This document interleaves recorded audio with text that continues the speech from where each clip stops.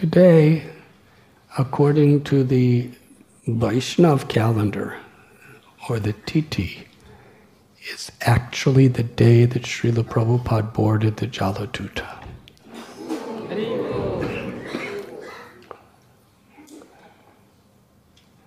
50 years ago, on this day, according to the Vedic calendar, Srila Prabhupada began his historic journey.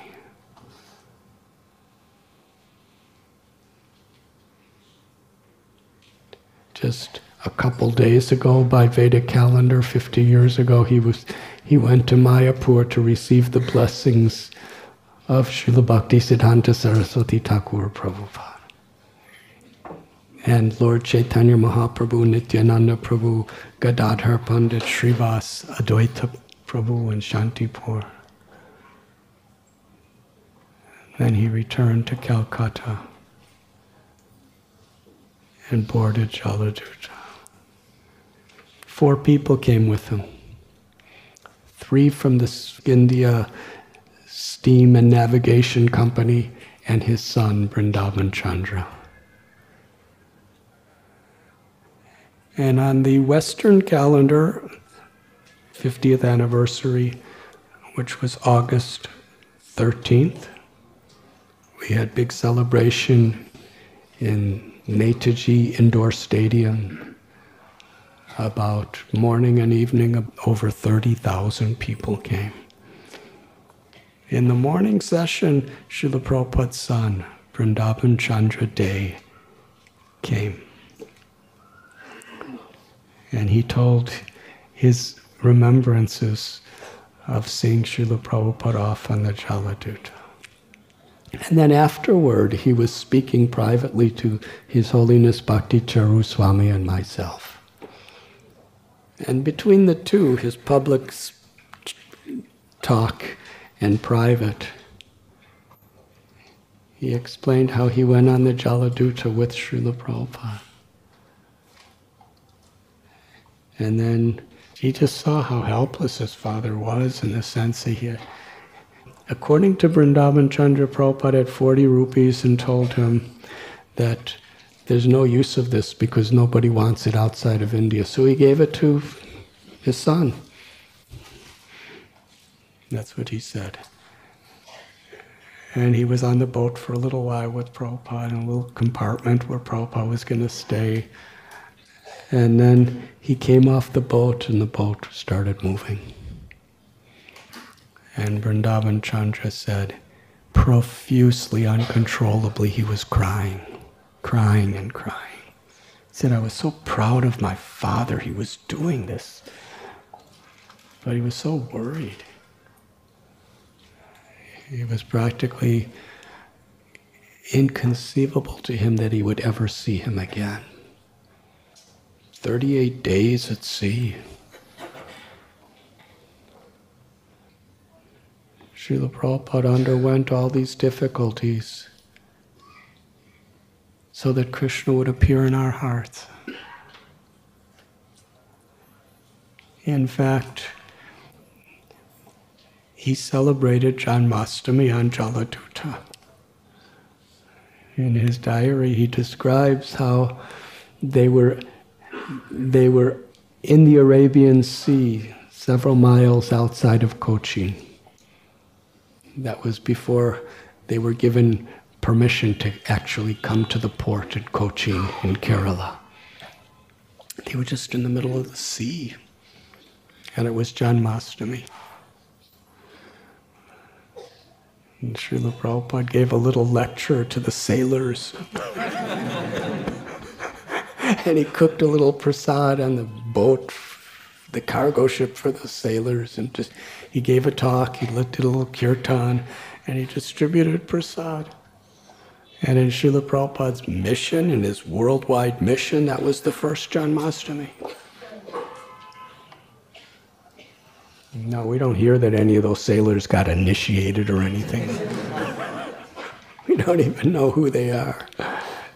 Captain Pandya, we know his name and his wife. They were very respectful to Srila Prabhupada.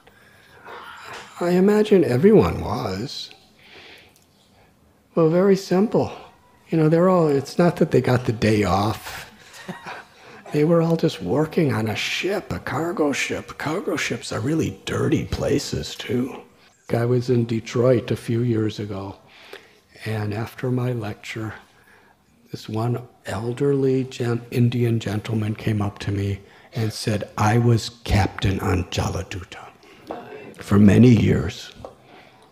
But they would trade off because it was really difficult. He said, I wasn't on the journey that Prabhupada went on, but I was before and after. And he said, at that time, 1965, it was already a really old and beaten up ship.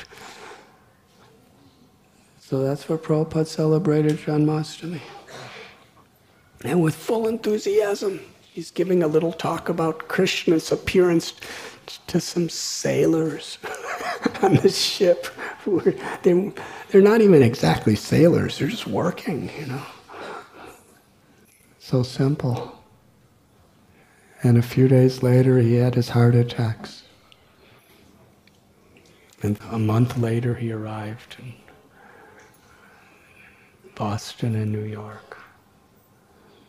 So from that very humble beginning,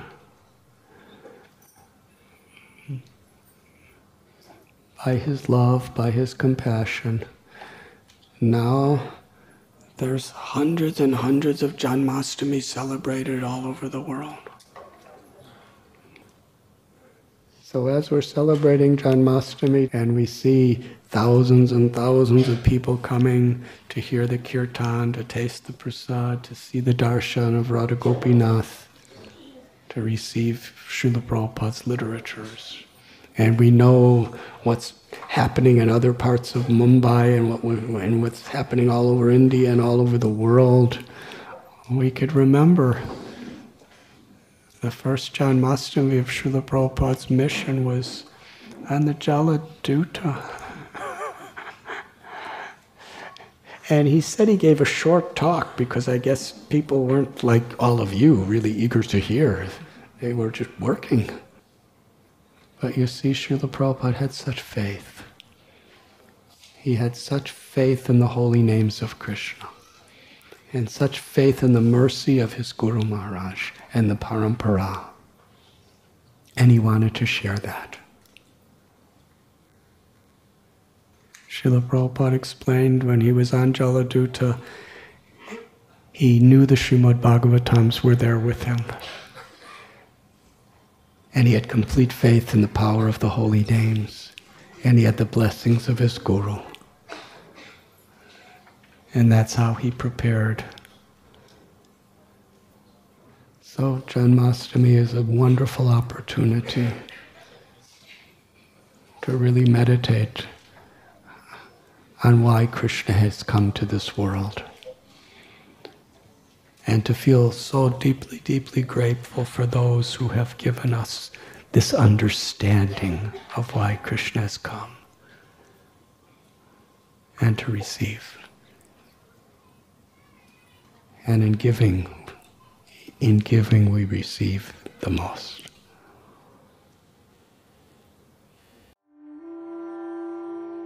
You were listening to Radhanath Swami on devotionalnectar.com.